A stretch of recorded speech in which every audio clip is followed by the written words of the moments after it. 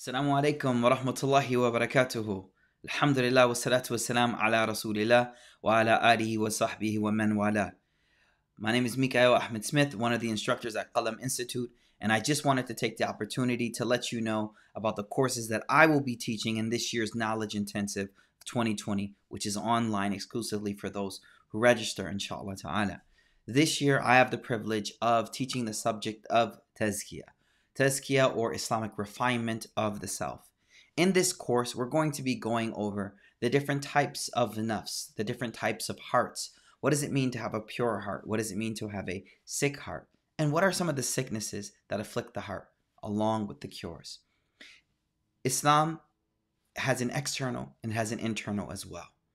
And many scholars highlight that one of the purposes of the external is so that that internal reality is achieved inside of each and every one of us. And so that's what we're going to be discussing, that inner aspect of Islam.